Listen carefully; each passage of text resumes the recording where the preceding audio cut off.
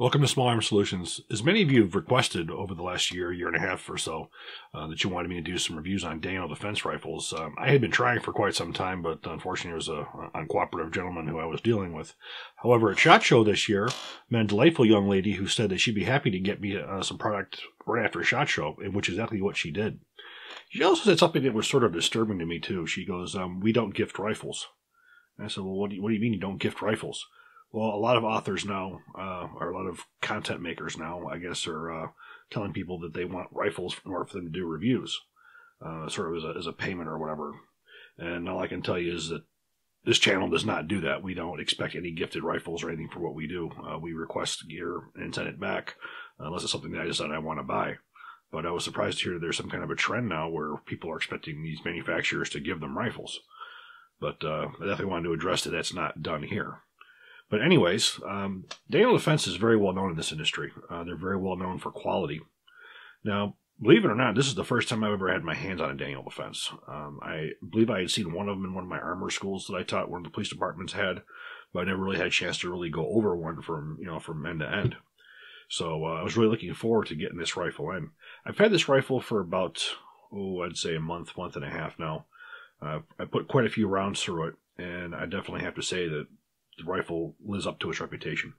Extremely well made from every part, from butt to muzzle. Every part is extremely well made. Fit and finish is incredible. The particular model that they sent us was the Mark 12. Now, many of you know Mark 12 SPR. As you can see, this looks absolutely nothing like the traditional Mark 12 SPR. There's a sort of a Daniel Defense take on the SPR. They adhere to the 18-inch barrel with the rifle length gas system. That's really about the only place where it really has anything in common with it. In concept, it definitely is the same as the Mark 12. It's meant as a mid-range designated marksmanship rifle or sniper rifle. It definitely adheres to that. You do have an 18-inch barrel. Weighs around 7.4 pounds in that area there. At full length, with it fully extended like this, you're looking at about 37 7/8 inches. When it's closed, you're looking at about 34 3/4 inches. So it definitely adheres to the concept of the Mark 12. But what we're going to do is we're going to jump right into this thing. We're going to go from back to front. And there's a lot of very specialized things that are on this rifle. There's a lot of stuff here that's made right by Daniel Defense, which also makes it stand out. Now, the optic I have on here is a Bravo 4 SIG scope. I did a lot of shooting with this particular optic. However, my accuracy shots were done with a US optic, longer range optic. But for a rifle like this, the 420 does really, really good. For more of a DMR type, you probably would want to go to at least a 6 to 8 power.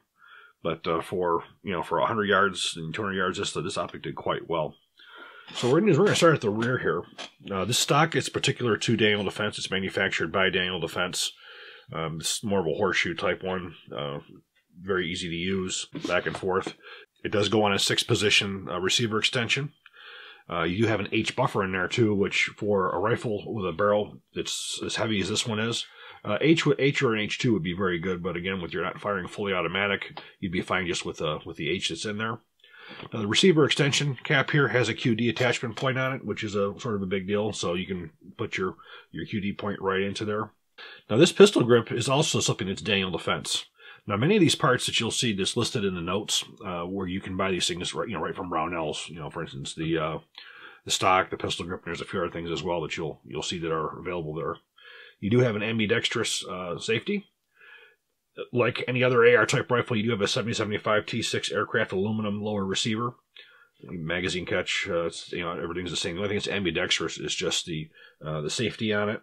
Now the trigger on here is very nice. It's a Geisley. It's an SSA-2 trigger, 2-stage trigger, which on any kind of a marksmanship rifle or a precision type rifle, this is the kind of trigger that you want. You do want a 2-position, especially ones that break clean like Geisley. Geisley, I have to say, my favorite triggers are the Geisley, and they're also the Hipperfires. The Hipperfires is a single stage, and the Geisley the 2-stage. There's people who have their own opinions on this. Just my personal opinion is on a battle rifle or an assault type rifle or a combat rifle, I like single stage. I get them off a lot faster. I feel like I have better trigger control. However, on a precision type rifle, I don't think you can beat a good 2-stage trigger. And Geisley is really top tier for as far as that's concerned. Now this is, you'll notice, is green. They do offer them in some different colors. Black. I actually requested a black, but they didn't have one, and I didn't want to wait for anything else. I wanted to get one of these as soon as possible, so I was no problem with the green. Upper receiver, again, we have a 7075 T6 aircraft grade aluminum. We have a charging handle, a Veltor charging handle. I think it's the version 4. It does have one handle, extended handle latch on the side here, so you can grab it and pull back like so, and get a good grasp on it. You do have a polymer dust cover as well. I tend to like these. You know, they don't bend. They're a little less impervious to heat and everything. I tend to really like the polymer covers. And a lot of my builds I do now, I do put the polymer covers on there as well. Now going forward, we have a Daniel Defense M4 rail system. This particular rail system has 4 QD points. It does have a quad mill standard 1913 rail, which those of you who know me, I am quite fond of. It is manufactured from 6061 T6 aircraft grade aluminum. Very, very well ventilated. It is free floating. This is an excellent rail that's very popular on many, many rifles. This is used on their Mark 18 variant as well. They come in different lengths. This particular one, I believe, is a 12-inch. And also, all of the rails are numbered. You know, some companies are skipping out here and they're not labeling the top numbers. Those numbers are labeled on the right, left, and top side. So when you remove, say you remove this optic, when you put the optic back on, you're going to the exact same location. So you have a good reference point, so you don't have to re-zero. So that's sort of a big deal as well. Now the bolt carrier group is also Daniel Defense. You have a magnetic particle and proof tested bolt, which means it was test fired with a 70,000 PSI proof cartridge, and then magnetic particle inspected. You'll have chrome plating on the inside of the bolt carrier, as well as inside of the carrier key as per mil spec. So you have a very good high quality bolt carrier group. Now the barrel is very interesting. That's probably sort of the heart to all this thing. You have a stainless steel blend. It's a custom blend from Daniel Defense. Now Daniel Defense is one of the companies in the country who has their own hammer forge machine. So they're very well known for making hammer forged barrels. So what we have here is an 18-inch hammer forged stainless steel barrel, custom blend. You do have a 1 7-inch twist. Okay, you have a DLC finish on the barrel itself. You have also a Daniel Defense compensator. The bottom is enclosed like the A2. This is nitride finished. The gas block is made of 401 stainless steel. It's also made by the Daniel Defense. It's a very, very low profile. It is held on by 2 set screws. You know, as you guys know, I have a tendency to prefer the drill and pin myself, but there are a lot of companies who still do this way. Yeah, I do have some rail protectors on here too. This is a Santoprene polymer, which is supposedly extremely well heat resistant. I've not used this material in the past. I tend to use magnet rail grips myself, which I know what those things can do. But I will say during my testing, I got the thing pretty hot and it didn't have any issues. Like the Mark 12, you do have a rifle length gas system. So, overall, you have everything on here is extremely well made. The other thing this rifle came with was a Daniel Defense magazine. Daniel Defense came out with these a couple years ago. And I've been testing these magazines since they came out. I'm trying to remember how far back that was. But I remember once I saw them, I had Daniel Defense send me a couple of these. So I've been using them right along in my regular testing. 32 rounds, polymer, really good feel to them. And I've never had one fail on me. These have always worked 100%. So they're definitely one of your top magazines for as far as quality is concerned. Daniel Defense wouldn't put anything out that wasn't. So I think what we're going to do now is we're going to head out to the range and we're going to fire a few shots and we're going to see how it shoots.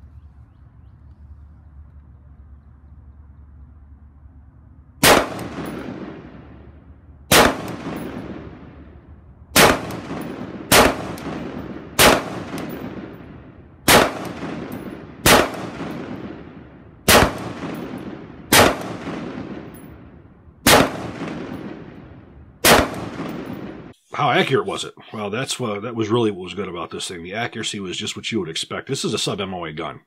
Now, the ammunition that was used with this was two of the main ones I'm using right now. Again, with this being a Mark 12, the Mark 12 was designed around the 77 grain OTM. So I had the Black Hills Mark 262 ammunition, which was the exact round and manufactured ammunition that the rifle was designed around. And also some of the SIG 77 grain OTM. And I have to say, of the 5 groups that I shot, 2 of them were not MOA. Everything else was MOA or under. The Black Hills, I had a .610. I had a 1-inch with the Black Hills, and then I had another 1-inch with the Black Hills. With the SIG, I had a 1.1 and a 6.5 inch group. So it is definitely a 1 MOA gun, and I'm not the greatest shot in the world, but with the US Optics scope in that, it was good. Now for quality, you do pay for it. These are not going to be cheap rifles. This retails for around $2,099. But again, if you look at what you're getting and the quality, I do plan on getting some more Daniel Defense rifles in here. I'm interested to try one of their 308s. But now that I definitely have somebody who I can work with there who is very supportive, I do intend on getting some more of these rifles out. And just a quick word on the optic as well. I've been using a lot of the SIG optics for the last year or two. And I have to say they're very, very well made. People say this one's ugly as sin. Well, you know, practicality and beauty are two different things. It works very well. You have a very clear reticle in it. You have a horseshoe type reticle that's illuminated. 4x20 is about what you would want for a combat rifle. The reason why is because when you go to shoulder the rifle, you don't want to have to try to move your head to try to get a focus onto the back of the scope. You want to be able to pull it right up and be right there. And 4 power is as high as you want to go without that, you know, being able to not have a quick sight picture. And also, for practical range, a 4x20 will get you out to 200 yards very easily on a human sight type target. You do have some ticks in there, so you can go up to probably 200 or 300 yards easily. But it is a good scope. It does not. This rifle does not come with backup sights. That's something that you would buy separately. Again, somebody who's going to buy one of these, they probably won't put backup sights on it. That's not necessary on it. But if you want, you know, you can use anything you want. The M-Bus Pros, the ARMS sights are really, really good. You got several of the Troy, which are really good options.